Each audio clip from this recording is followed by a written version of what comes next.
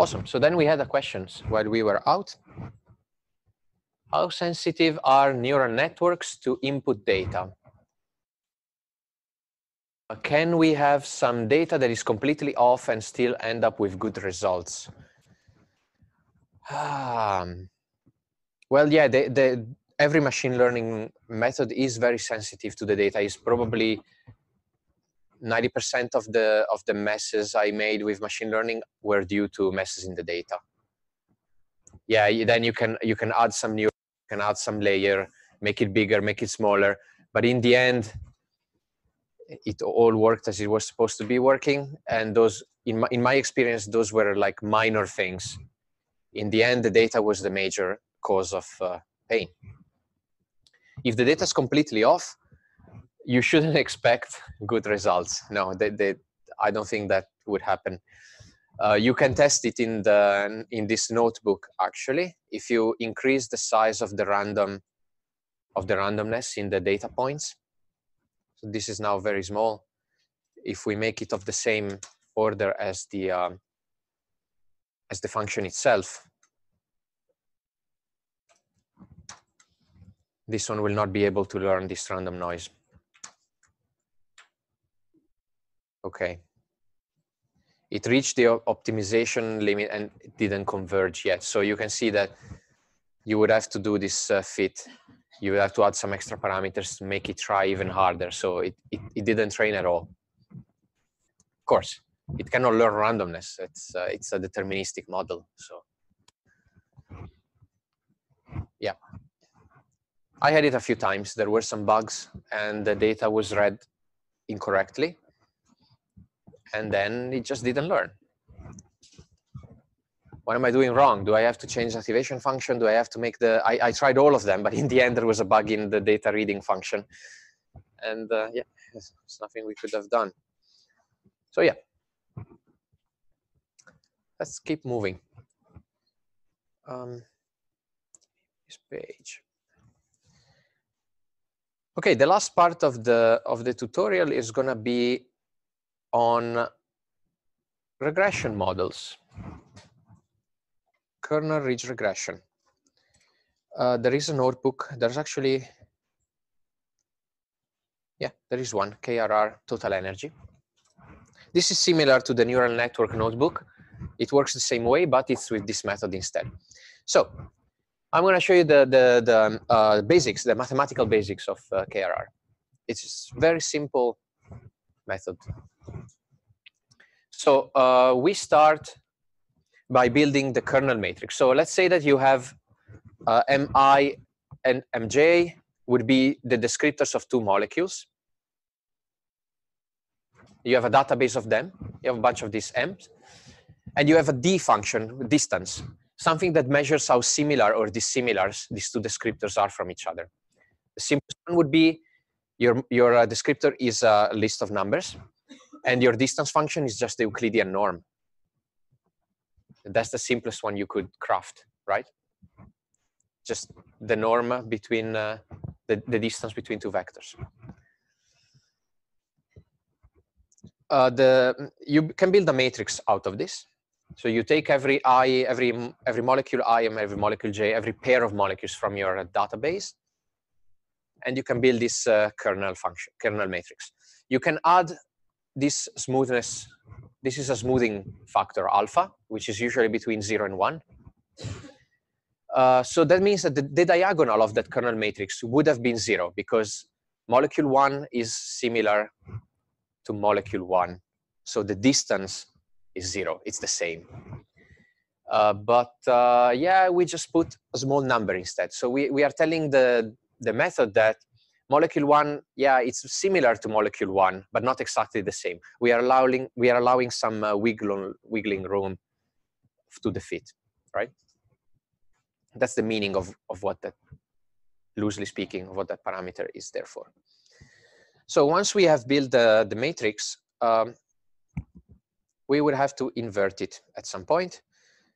Before that, we can also build this other matrix T. So let's say that we have a new set of molecules, T. This is the test set. we don't know the energies or the properties of this molecule. We just have the descriptor. So Ti is the descriptor of test molecule I. We can calculate the distance between the test molecules and the training molecules. We will end up with a new matrix, D. Okay. Now, for the molecules that we trained on, M's, we know the properties. So this Ym is a vector containing, let's say, energies of all the training molecules. We can get the vector of energy, predicted energies for the test molecules, applying that formula. Very simple. We invert the kernel matrix and we multiply by the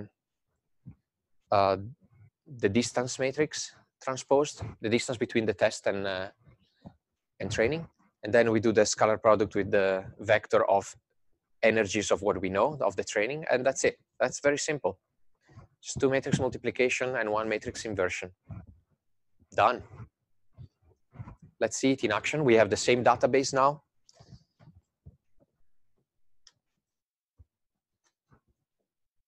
Again, we have multiple choices. We can choose what descriptor we want to use. Let's say the global soap obtained from the mean of the atomic soaps. We load the data. Now we would have to choose how many. Let's not be so eager. Like with neural networks, maybe 1,000 samples is enough. So we use 1,000 for training, and we will use 1,000 or whatever is there for validation. 1,000 and 1,000. Okay. This is the descriptor for the first 5 molecules. You see there's a lot of zeros. Well, that's because probably that molecule doesn't have fluorine, and these soaps are all concatenated. So there's HCNOF if the molecule doesn't have fluorine, and there's very little fluorine in the database. So the last one is all zeros. But great, now we can build the kernel matrix. I prepared this small function here. You can find it in the notebook folder here. There is PyKRR. It just applies those formulas that you have seen in the notebook. This is creating the matrix for every I and j, and then is calculating the inverse. Very straightforward. So we create a solver, we give it this regularization smoothness parameter. And yeah, now it's building the matrix and inverting it. So, and now we can evaluate on the validation inputs.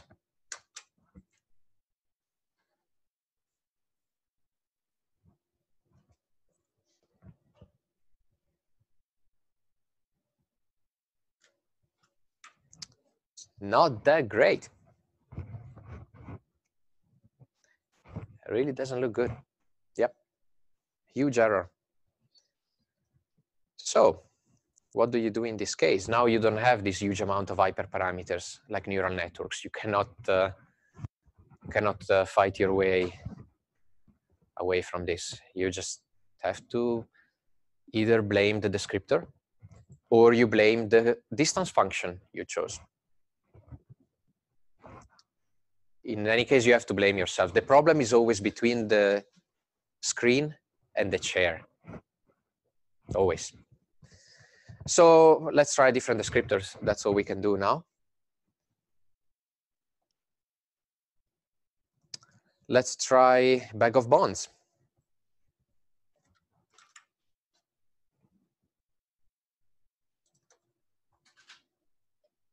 This is what they look like.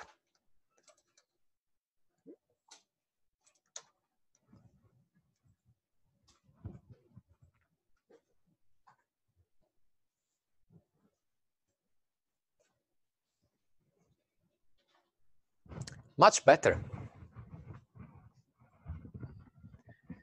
Again, we are using a much crappier descriptor. This is just bag of bonds. This is like so 90s. It's amazingly 90s. So 20 years ago, people were doing this for cheminformatics, and surprisingly works better than SOAP. No, that's a trick. The distance function we are using may also not be the best choice.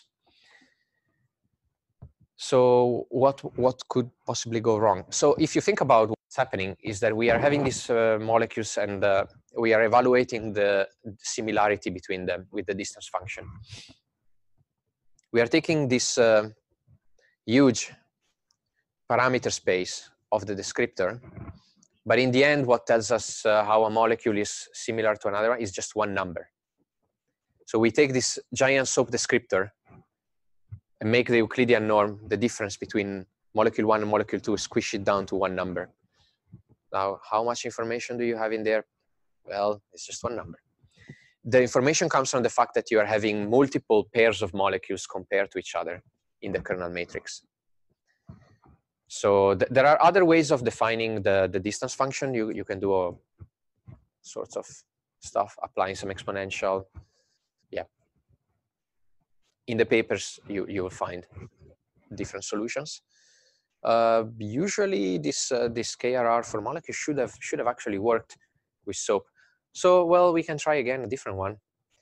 Anyway, there are exercises here for you to do, and this is the last notebook I'm going to present today. So from now up to 5:20, you are free to try all the exercises you want. Ask me for questions. So again, the exercise would be exactly this: compare descriptors and test different training set size. You can quickly tune. And again, try to do the dimensionality reduction, PCA or the other one, and see if you can get it to work. I will quickly try myself because SOAP is generally good. I'm surprised that with this data it wouldn't give anything nice. So let's try center.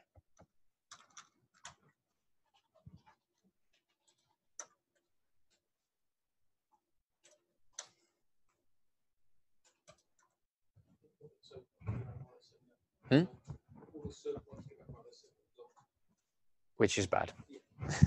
Okay. All right. Oh, okay. Yes. Damn it. You can calculate SOAP with many parameters, or like with many L shells, or with few. You can use a big radial basis or small radial basis. Probably what we did here was try to keep the size of the database small because it's on GitHub and then you have to download it. So probably the SOAP we calculated is not very accurate. It's maybe 3 or 4 radial basis functions. So it's not encoding the atomic environment quite as accurate as bag of bonds. Yeah, this one's awful. So anyway, an exercise you could try to do is, it's not written there, but you could try to take a database of atomic position, and we have one.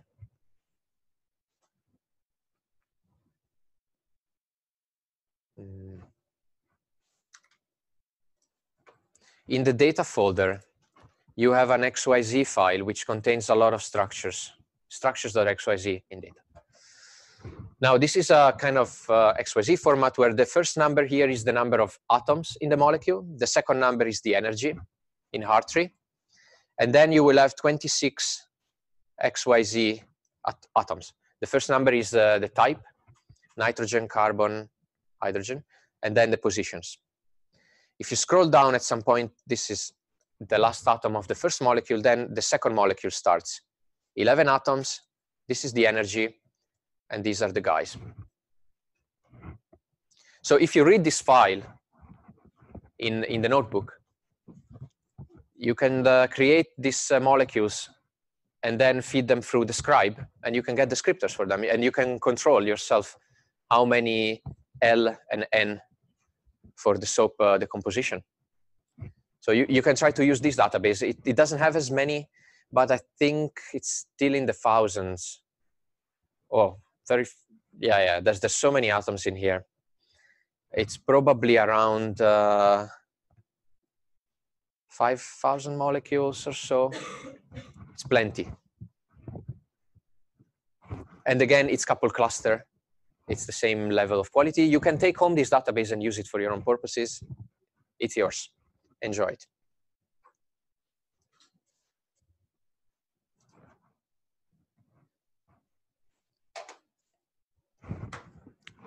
Kernel died. It's a bit weird. Anyway, yeah. Good luck with the exercise.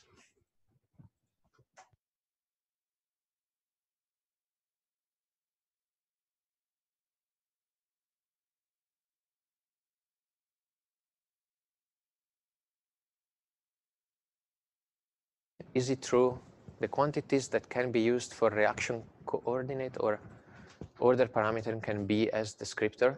Yeah. Well, I'm not sure what you mean by reaction coordinate, but yeah, order parameter. Yeah, of course you can use it as a descriptor.